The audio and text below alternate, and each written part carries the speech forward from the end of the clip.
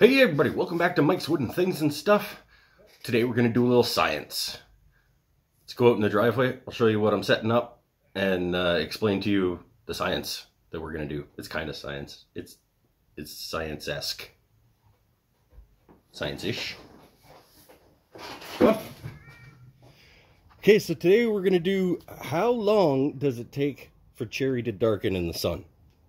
I've got 5 charcuterie boards that I've recently finished. They've been sitting inside since I put oil and wax on them. I'm going to take, they've got walnut and maple accents. This one's got a strip of Paduke as well. I'm going to take this one right now. I just put these down. I'm going to take this one and put it back inside as the control. I'm going to take this one and flip it after half an hour. This one I'm going to flip after an hour. This one I'm going to flip after 2 hours. And this one I'm going to flip after, what, 3 hours, I guess. Depending on how much sun I actually have. It's fresh afternoon. Should have 3 more hours of sun. So we're going to do half hour, 1, 2, and 3 hours to let these things sit in the sun. And then afterwards we'll compare the darkness levels of them. And we'll see how quickly cherry actually does change when you get it out in the sun. That's the plan for the afternoon. Well, I'm going to do some other stuff while this is happening. I'm not going to sit here and watch this happen. And I'm not going to film the whole thing either because that would take a ton of memory. But, yeah, half hour, 1 hour, 2 hours, 3 hours. And we'll see how quickly this happens. And then we'll compare them after. This should be fun.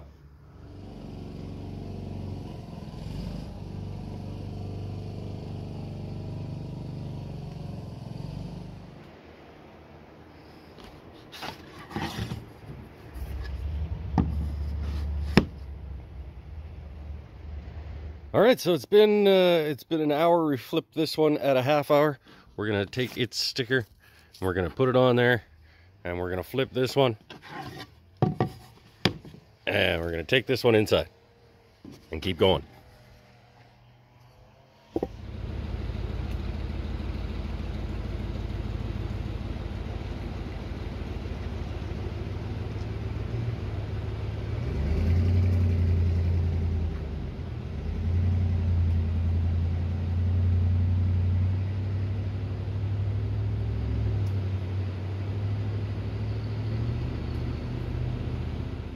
All right, so we are at hour 2, which means this has had 1 hour on each side and can come inside. This can get flipped to its second side, and that guy's still got a little ways to go. I am going to go in and cook supper. I'm going to bring this in and hope that nobody steals these in my driveway while I'm making fajitas.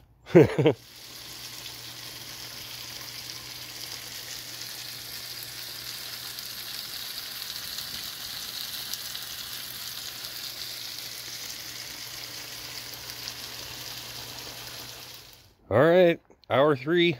So this guy gets turned over. Let's do it the same way as the rest of them. That guy's got an hour left, and then we'll leave this one until probably sundown, because that's about how much time we got left in the day. All right, 1 more hour for you, and then end of the night for you. We'll check our science and see how it turned out. Well, there we go. That one's done. We'll leave that one for the rest of the night. We might have another hour and a half of sun, maybe 2, but it's not super intense at this time of the day, so I don't know, this whole thing might have just been a waste of time, but we'll find out. Let's take this one inside.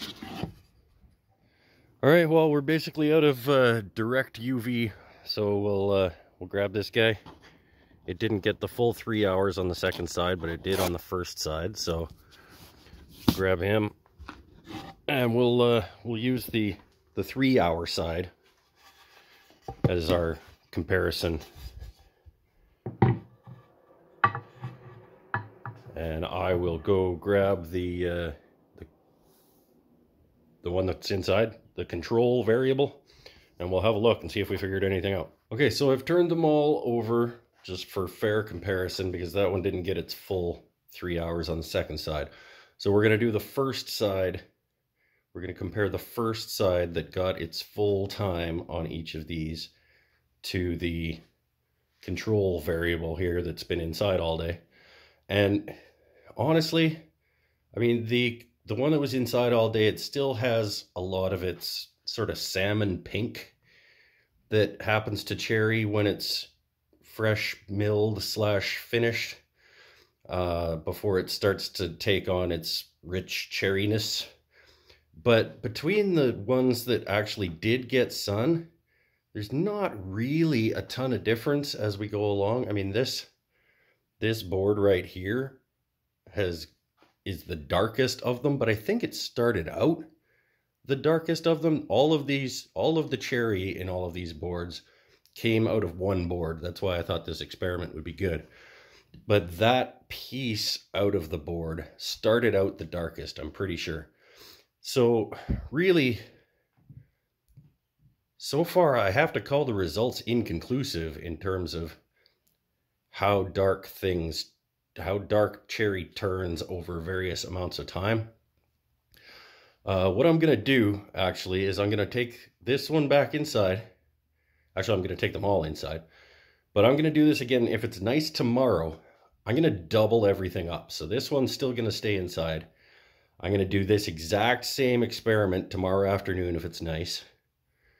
And we're going to turn this one into an hour, this one into 2, this one into 4, and this one into 6 hours. And see if we can get a little bit more information about how long it takes cherry to richen up, so to speak. So unfortunately, results from day one inconclusive, but you can tell that they are definitely starting to change because this one is still fresh looking. And these ones are definitely starting to change, but the amounts are so insignificantly different that I don't think we can get any information out of one day, or one afternoon anyway. Oh, okay, well, that was not awesome, but we'll see if tomorrow helps. All right, so day 2 is actually 2 days later because it was raining yesterday, but everything's back out in the sun. It's 4 o'clock, so 4:30, flip, 5 o'clock, bring it in, flip that one, etc., etc. We will get some results at some point, maybe. I don't know.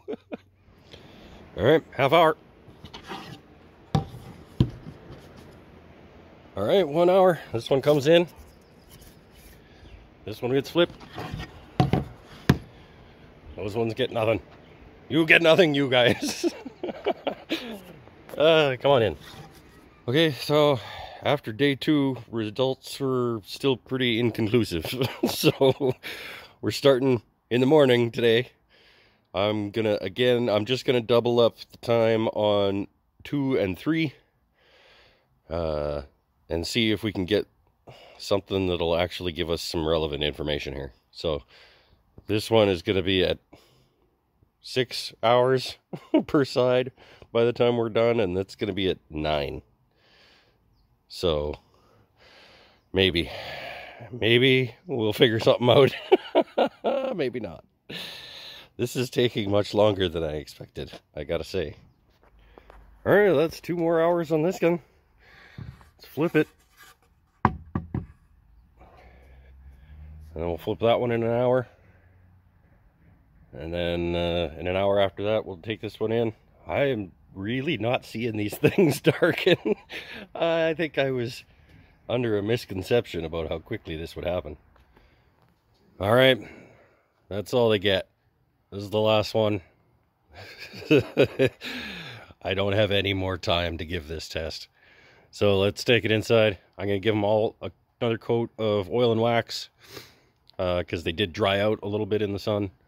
But then we'll have a look at them, and if results are inconclusive, results are inconclusive. I'm not going on with this anymore.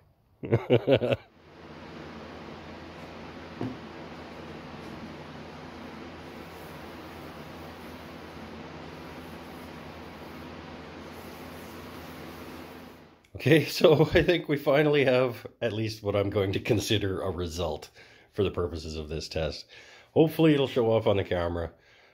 This is the control board that was inside the whole time. It's still that sort of salmony pink, freshly worked cherry tone. And immediately beside it, you could definitely tell that it is darkened. This one ended up at 2 hours per side out in the sun. And then as we go down, it does continue the gradient towards darkening. But at the end here, we ended up over 10 hours on this one. Went 2, 4, 6, and then this one was supposed to be like 9 because it was going to be 3 hours per side 3 times. But then I just left it out in the sun for the rest of the afternoon today. And you know what? Like, it's not significantly darker. I don't know if you can tell on this. But there is a definite gradient now. So from 0 to 2, like in the first couple hours, you'll start to see a significant darkening for sure. But then as we go on, I mean, it takes a significant period of time to do any significant amount of change on it. But I mean, it gives you an idea about how, you know, you can leave cherry out in the sun for a bit and start the process of it getting to sort of that richer, almost burgundy that we all associate with cherry as it becomes what it is going to become. So not completely inconclusive, I wouldn't say, but not as dramatic as I was hoping. I was hoping we would get like a really dramatic like shift in tone as we move down the line. And it's subtle, but it's there. So, yeah. I mean, not a complete waste of time, but I wouldn't say it was worth the amount of effort I put into doing this science experiment. Well, that's it for this one. Like I said, it wasn't as dramatic as I had hoped to, but I learned something, you know. I learned that you can kickstart the color change process in cherry, but you can't, like, get it to go to, like, that maroon burgundy cherry stuff unless you're talking like days and days and days. I'm not gonna leave these things out in the sun for a week of afternoons to try and find out how long it takes to do that. But I mean, as you can see, there's 0. The light's not awesome, but there's, hopefully you can tell a little bit between the 0 and the 10 how long. I mean, you can make a difference by leaving it out in the sun. That's about all I can say.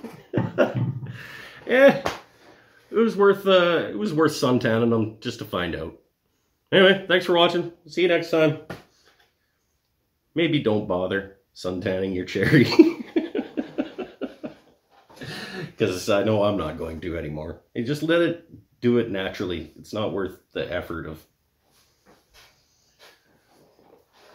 Bye for now. Hey, if you like what I do here on the channel, don't forget, you can go to patreon.com/woodenthingsandstuff. I'll leave a link, and you can figure out a way to support me in what I'm doing. Bye for now.